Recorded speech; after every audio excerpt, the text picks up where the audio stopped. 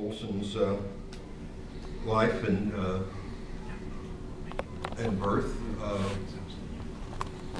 we might be able to begin to see some few possibilities, I think, of hearing where we are at this time, which means to come back to that moment of the immediate, of the particular, of all of those things that avoid generalizing what we are, where we are, who we are, and still allows us to try to make sense of things some way. The idea that I'm working on as a way to work out of that possibility is that I'm writing a book entitled Abstraction. And it seems to me that one of the great mistakes and problems in the whole Western civilization was that generalization and abstraction were confused with one another, or were seen as the same kind of thing. And certainly the generalization and the abstraction that we knew for a very long time went hand in hand, step in step.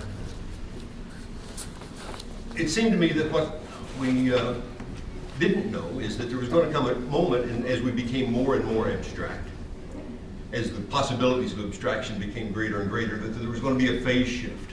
You know, a phase shift is, you know, water cools and cools and cools and nothing happens, and then bam, it turns into ice. Or the butterfly or the worm suddenly, you know, turns into the butterfly. There are these moments of wild change. And we became more and more abstract and more general, and more abstract and more general, until at the beginning of the 20th century we had the theory of relativity and quantum physics and so on, which looked like they were beginning to give us this picture of one total, generalized, and complete, finished thing. But we went on abstracting. And at some point, the abstractions broke loose from the generality. And we began to have particularized kinds of abstractions, which, instead of meaning that we had to simply remove ourselves from everything that we knew and turn back to a kind of state of stupid staring at the world, we could actually know things, but didn't have to generalize about them. The great examples of these for me that I first started me thinking about these were the paintings of Jackson Pollock and the music of free jazz. It's very hard to think about how this is going to happen in language, given the kind of structure that inevitably language has in it. I mean, language has that double fold based in the very center of grammar.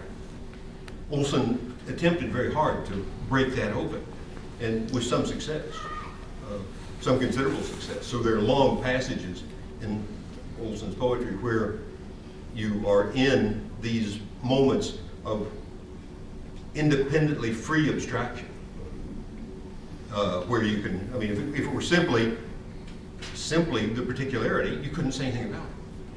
But it can not only be experienced, but it can also be spoken in these moments where he's able to break loose and create these moments of freestanding speech with these complicated patterns, complicated abstract patterns, but that do not necessarily have to implicate everything in the universe.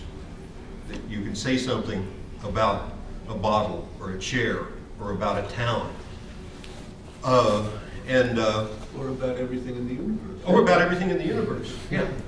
In a totally particular, you know, and in fact, and you can say about everything in the universe and find that universe on a hill in Dogtown. And so it seems to me that rather than Olson being someone that I'm interested in looking back to with nostalgia or anything, is to say that it's a remarkable example of what it means when you really try to cut the cord and try to do something different. I mean, when you say, absolutely, I'm going to replace politics with culture, that's what's that mean? You know, I mean, you say something like that, and then you spend your life trying to figure it out. And